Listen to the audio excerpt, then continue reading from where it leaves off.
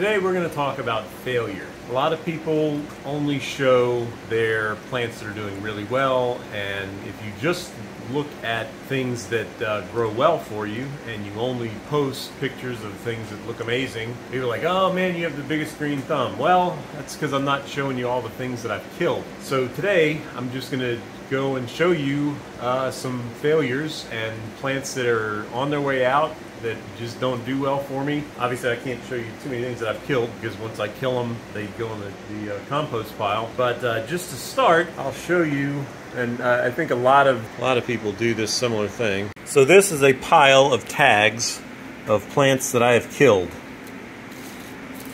and this is certainly not all of them. Some of these I've tried multiple times, and if I don't kill something 3 times, I will generally try it again. I'll give it 3 tries, sometimes more if I really like the plant and am determined to figure it out. But that's just a small sampling of what I have killed. In that vein, here I'm going to show you some things that I am either in the process of killing or just are not doing that well, and also some things that I thought I killed and was managed to bring them back to life. This is a Habenaria Medusa, which bloomed for me last year, looked really good. This year they all came up, and there's obviously something going on here. I don't know if it's a fungal thing or if it's insects. I looked and didn't see anything insect-wise, but this one looks like it may actually try to bloom. But if you look, it just doesn't look all that healthy, and there's brown spots on the leaves, and the bloom something's going on there. So that's just one example. This is another begonia that was full of leaves, and I don't know if I watered it too much or if it dried out, but it's lost roughly half of its leaves. I think it'll survive, but for whatever reason it's losing a ton of its leaves. This is a Spathiphyllum, a miniature that I propagate. I'll show you a couple other ones, but I attempted to separate it because it was getting crowded and I had some friends that wanted it, and it just does not look healthy. So I don't know, again, I'm not sure what's going on there. It looks like it may survive. There's a new leaf, looks fairly decent. I'll show you the mother plant that I took it off of is over here, and since I've split it up, again, it's just not looking all that healthy, and I don't know if it's not enough water, too much water, not enough fertilizer, too much fertilizer. That's one of those things. It's probably the toughest thing to learn when you're dealing with plants, is trying to figure out what's wrong, because a lot of things can be too much water and too little water can look the same. I don't know. I would consider that somewhat of a failure. It's still alive, obviously, but it sure doesn't look very good. This is another one of the divisions that I took off of it. And again, doesn't look horrible, but it certainly does not look very healthy. I think it's done this before where it looked like crap, and then I don't know what I did or if I did anything, and then it just all of a sudden started looking good again. Here's an example of a Sonorilla that, again, was very healthy and full looking. It said looked full like this. This is obviously a different kind, but looked really full, and then it just started, maybe just got too dry once, because these are really sensitive. If they dry out, boy, they just fall apart. So I don't know if that's what happened here.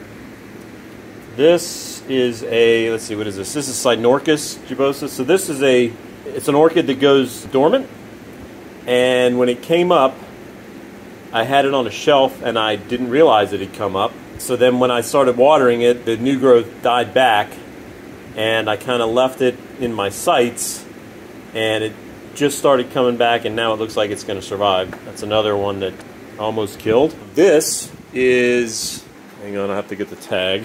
This is the mother plant, and it is I'll get the name in the description because I can't remember it offhand. But anyway, I've had this forever. Obviously really full. It's never bloomed for me. You can see the leaves are kind of yellowing, and obviously it's probably needs to come out of this basket, but it is chock full. So I tried to make a division out of that, and this is what I got. And it's alive, but it certainly is not flourishing. It's probably too dry here in this spot, but there's another example of failure. This is a Pleurophthalus tigay, that was doing really well, and all of a sudden the ends of the leaves are starting to do this. I cut off a bunch of them. I don't know if it's fungal, but a lot of them are starting to do that. I repotted it, replaced some of the sphagnum, put it in a bigger pot. Not sure if that's the problem. So that is a Pleurophthalus tigay, and I have a Pleurophthalus gargantua. Yeah, Pleurophthalus gargantua that is doing a similar thing, where the leaves are just getting this spunk. And again, I don't know if it's fungal or what, so I treated it with some antifungal. Again, it doesn't look dead, but it certainly doesn't look healthy either. That is Pleurophthalus gargantua, and again, don't know really what's going on. This guy, Pleurophthalus regal, if I can get a full split, finally put out a new leaf, but this is one that I had on the wall over here. Had it up on this wall, was doing really well seemingly, and then it put out this leaf, and that's what it looked like from the get-go. And I was like, that doesn't look right. So I pulled it off the wall, put it in this pot down here, and the next leaf looked a little better. That's this one. And now the brand new leaf actually looks pretty good. Not too bad. But that's one that also, looks like it was on its way out, so I took it off the wall and put it in a pot, and seems to have helped it out. And looks like it's going to bloom here, which is a good sign. This guy, this is Beccarii crossed with Echinolabium. They call it Echinolabium. And every time it throws up a new growth, and you can see the one here, it throws up this growth, it gets about maybe 2 or 3 inches long, and then it dies back. And it's done that 3 times at this growth point, and now it's throwing out another one here.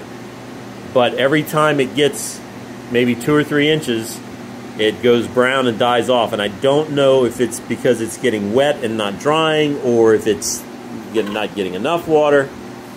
I don't know, but that is one that I can't figure out, and I seem to be determined to kill it. This is Phalaenopsis schilleriana. I had 4 huge leaves. It bloomed, and then the leaves started dying off one by one by one. These things are usually susceptible to crown rot, so I don't know if I was watering too much and the crown was rotting, but I reduced the watering, and I'm kind of really careful about, I don't spray this middle part. I just kind of try and get the roots and some of this outside, and it seems to have recovered a little bit. I've got a couple new leaves on there, so maybe that one will survive. But that's prime example of just about killing something, and then now it seems to be coming back. This is Dendrobium platygastrium, and I got this. I really like the way the reeds or stems they're flat, and for some reason I am trying my best to kill it, and it's actually bloomed, but I cannot get consistent growth. I tried more light, I tried less light, I tried getting it more water. I don't know what's going on, but it does not look happy, and I would doubt this is going to survive. I've gotten some new growths that immediately die, so again, I don't really know what's going on there, but this is just another dendro. I don't really do well with dendrobiums. I don't know if this room is not, oh, there you go. This room is not really ideal for them, and it seems to be losing most of its growth here. Again, I don't know if it's too much water, not enough light, but it clearly is not happy as I'm pulling everything that's dead off. So here's another few examples of things that I thought I had killed but sort of came back. So this is a Labesia. I believe they call it turtleback. And it was basically, I had it in a different terrarium, and it was just the stem, and it looked like this when I got it. Then all the leaves eventually fell off one by one, and then I was like, well, let me try it somewhere else. It clearly doesn't like where I have it. So I put it in this this enclosure that gets misted and is probably 100% humidity at all times. So it closes up, it's got a mist head, and it seems to have come back. Now the question is, now that it's back, can I move it into something that has less humidity? This is I'm not going to remember the name of it, but all the leaves have fallen off and it's just starting a new growth. And this was one that I imported, so it could be import shock. It looks like it's doing a little bit better, although one of these leaves is kind of getting black, which is not a good sign. This is another import that looked to be on its way out. This is Filigatus, and it basically lost all its leaves, but I kept the stem in there, and sure enough, it's been a few months and now it's got its leaves back. The other thing I did is, as the leaves were dying, I took one and put it in one of these containers. I said, let me see if it's going to die, so let me see if I can at least make a leaf propagation. So I took the remaining leaf that was dying and put it in this sphagnum moss. You can see the main leaf is there, but now it's got some new growth coming off of it. So if you have something that you think is dying, try to propagate it, because you never know. So in this case, even if the main plant hadn't come back, I'd still have a replacement. This is another jewel orchid. This is a Malaxis, and this is one that I got, and it immediately died all the way back to the stem. And I said, well, let me put it in here, because I had this other Malaxis that I just divided. This is Malaxis Hoy. And this did the same thing. And when I got it in, everything died back. I put it in one of these terrariums, and it came back and is doing really well now. So I did the same thing with this guy. It was dead. I don't know if you can see the original dead. Well, I guess it's not quite dead, but anyway, that was what it was, and it now threw out this new growth. So there's another one that I tried to kill, but it seems like it's going to make it. And I'm happy about that. So just know, if you are dealing with plants long enough, you're going to kill a lot of plants, and it's just part of the deal. And hopefully you learn from, you lose something, or if you have something that's almost about to die and you manage to rescue it, well, you learn something.